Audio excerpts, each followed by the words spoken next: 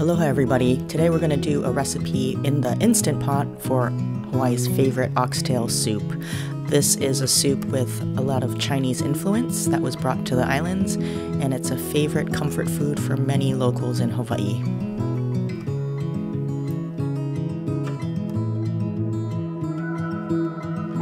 First, you're going to get your oxtails that you can find in your supermarket. This is about 3 pounds, and I soaked it in a big container with cold water. You're going to soak it till the blood comes out. You don't want the blood in your soup. And it also gets rid of some of the fat, as you can see it floating on the top of the water. People put all kinds of things in their soup. I like shiitake mushrooms. These are dehydrated shiitakes that I put in a bowl of water and reconstituted. And if you're in the mainland and you can't find it, usually it's in the Asian section of your grocery store, and it comes in these bags, dehydrated and dried. Once your mushrooms are reconstituted, dump all the water out of the bowl. Now this is the difference between my soup. I think it gives it better flavor. I got a small carrot and chopped it up in big chunks. And I also forgot to film 2 stalks of celery and also half of a medium onion. And this is a mirepoix, and it makes your soup have so much more flavor. I put about 3 cloves of garlic and 1 big finger of ginger. And we're gonna put our Instant Pot on saute mode. And we're gonna lock in the flavor of our oxtails. After you drain out the bloody water, you're gonna rinse off all your oxtails and make sure they're clean. This way we don't have some bloody crud in our soup. And then you're going to season your oxtails all over with some salt and pepper. When your Instant Pot is hot on saute mode, you're going to put the oxtails in and brown them just to get a nice brown crust. It's obviously not going to be cooked all the way through, but you want to lock in the flavor of your oxtails. And as you noticed, I didn't add any oil because these are fatty cuts of meat and they should produce their own oils. Once they're on one side for about 5 minutes, it should be brown enough. It doesn't have to be crispy brown. Just flip them over. Make sure you flip them and get all sides browned, even the sides of it. And these are pretty big cuts, so you would have to lay them on their sides. And just wait till each side is brown. As you can see, the outside's brown but not totally burnt, and the inside's raw, but we're going to put it aside for now. On the bottom are some brown bits, but that's the secret to the flavor. Don't get rid of that.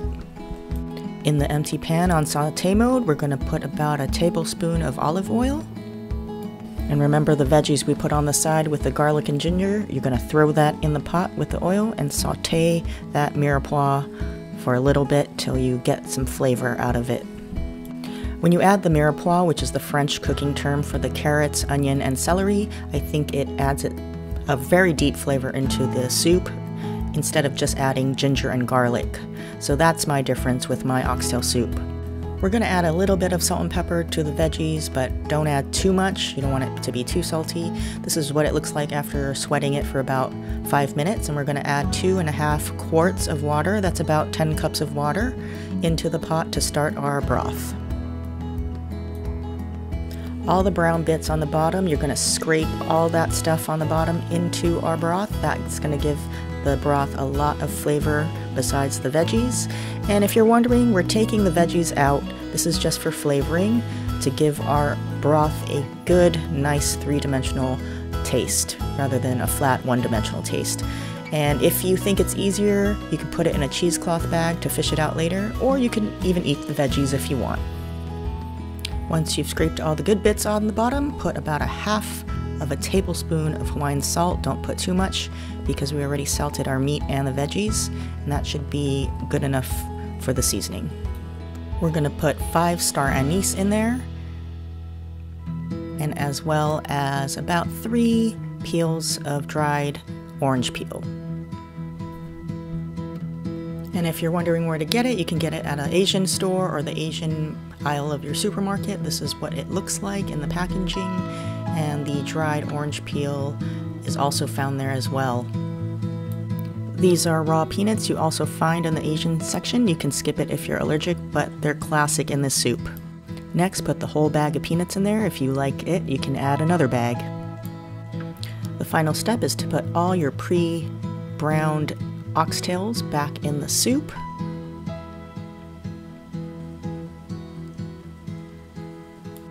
You're gonna close your IP lid and put it on pressure cook. And I put it for about 45 minutes. I like it a little bit tender, but also a little bit firm. If you really want it totally falling off the bone, I would probably recommend 55 minutes to an hour. After the 45 minutes passed, I let it sit for about 10 minutes, or 12 right here, and then I let the pressure out manually. And when you let the pressure out manually, it's going to let out a lot of steam, so I put a towel over it so you don't get everything in the kitchen wet with steam. And here's the finished product. I'm going to fish out the celery, the carrot, the star anise, the big pieces of ginger, and the orange peel. If you do like veggies, you can also eat them. They've got lots of nutrients in them. But this wasn't too fatty. Most of the fat kind of soaked off as I soaked the oxtails. We didn't really have too much fat either when we refrigerated it, but you can skim the excess fat off the top. Towards the very end, I added my shiitake mushrooms. Don't add your mustard greens or other things that you like in the Instant Pot while it's pressure cooking because it'll become mushy. Add them after you're done pressure cooking, and it should be fine. And here's the finished product. We always put cilantro and chopped green onion on top, and of course it comes with a side of rice. And like I said before, some people like mustard greens, bok choy, or daikon in it. You can put whatever you want in your soup that you enjoy. And you can also enjoy it with some ginger and shoyu sauce, which is basically minced ginger with a little bit of shoyu. So I hope you try this very easy recipe to do oxtail soup when you're craving it, especially for these cold nights coming ahead in Hawaii during wintertime. And it's a great dinner option to keep you warm. Aloha.